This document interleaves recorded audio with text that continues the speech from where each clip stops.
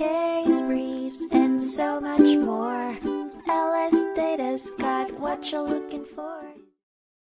A group of parents in California filed a class action lawsuit against Apple in 2012, accusing the tech giant of violating the state's consumer protection laws by allowing minors to make unauthorized in-app purchases. The plaintiffs claimed that the company marketed certain games to minors as free or low cost, but later charged significant amounts for virtual objects without clear disclosure or authorization. The case, named In Re Apple In-App Purchase Litigation, was heard by the United States District Court for the Northern District of California. Apple attempted to dismiss some of the plaintiffs' claims but was largely unsuccessful. The court denied Apple's motion to dismiss the first, second, third, and fifth claims, allowing for further legal proceedings. However, the judge granted Apple's motion to dismiss the fourth claim, which concerned the implied covenant of good faith and fair dealing, with an option for the plaintiffs to amend their complaint. The lawsuit raised important questions about the legal obligations of tech companies when marketing and selling virtual goods,